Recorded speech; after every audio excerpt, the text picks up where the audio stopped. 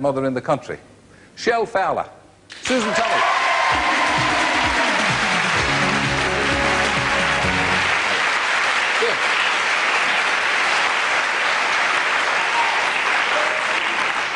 Susan, today's your first day back on the EastEnders set after a holiday in Antigua. Is that where you are, yeah? You don't look very brown.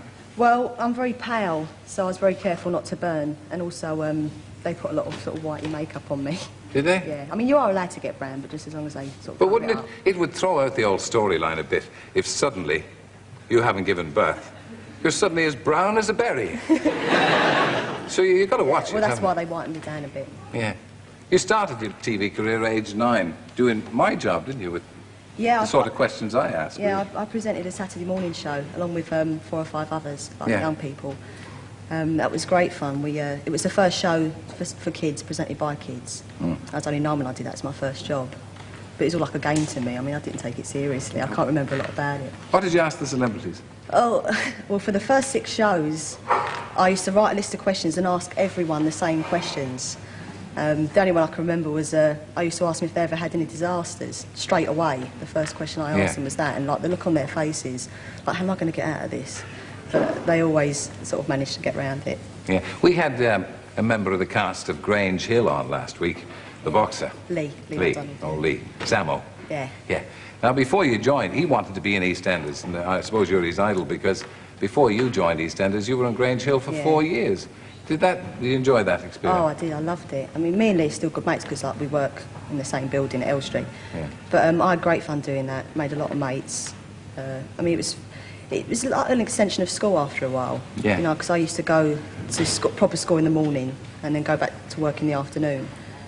But I learnt a lot doing that. Made a load of friends and learnt a lot about the sort of technical side. Did you learn any O levels or anything? Because it can't be easy to combine an acting career with the school career.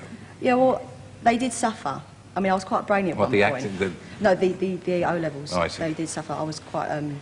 I was brainy. I was sort of heading for 9 O-levels at one point, but because I was only at school half the time, I sort of had to halve them. But I don't regret that, because I feel... I learnt a lot at school. You've got a terrific career anyway. Well, I've been lucky. Stretching out for years. Oh, well, I don't know about that. Yeah. I mean, touch wood. Do you identify at all with Michelle in EastEnders? The situation she's been in, apart from the pregnancy, my Arthur in it was unemployed and is now, and my dad was out of work for a year, so I know what unemployment how it can affect a family. And also I've got a 6-year-old sister, so I know what a new addition to the family is like. So I had those 2 situations to do in EastEnders right at the beginning. And those 2 experiences in my life were very new to me, so it's like, you know, quite uncanny that I had to sort of be playing them both. But as far as my character, actually, Michelle and me are concerned, I don't really think there's that many similarities, because, I mean, when I was at school, very similar, because I'm very similar to Michelle. I was like run-of-the-mill, like, you know, dressing like everyone else, same sort of music, didn't sort of stick out like a sore thumb. She's very typical, very run-of-the-mill. Yeah, the accent is your own, is it? Oh, you didn't have to change it at all? No, I didn't. Because it's a very broad London accent, isn't it? Well, yeah.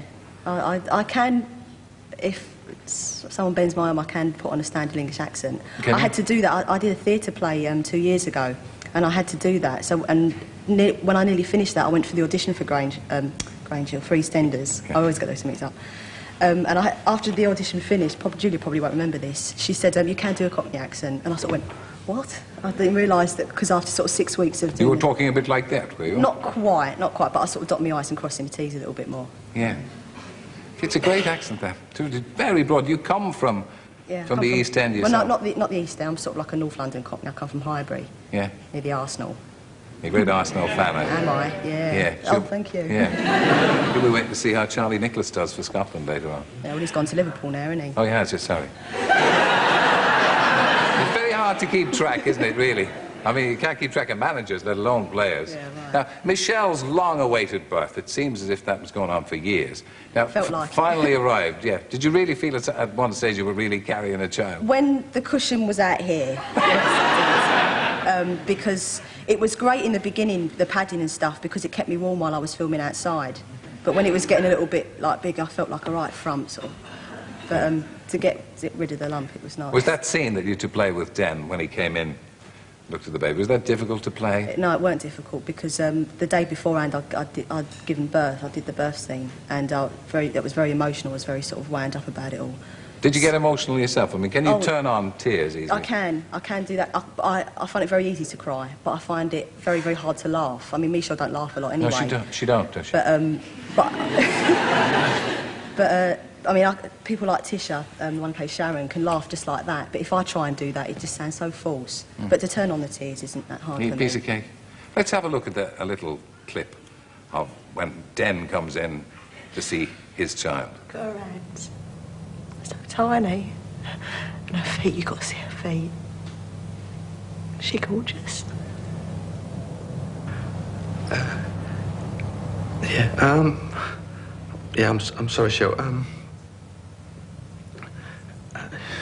you got a name for her yet? Vicky. Hey? It's all right, it's not after the Vic. My granddad was Albert, so Albert Victoria. Don't come here again, will you, then?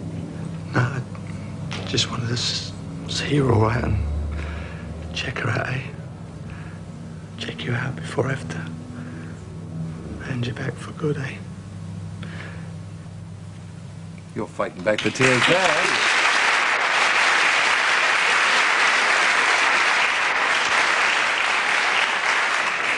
You never feel the urge to burst into laughter when you get in the middle of a scene like that? I'm not doing a scene like that. Come on, Mr. Jones.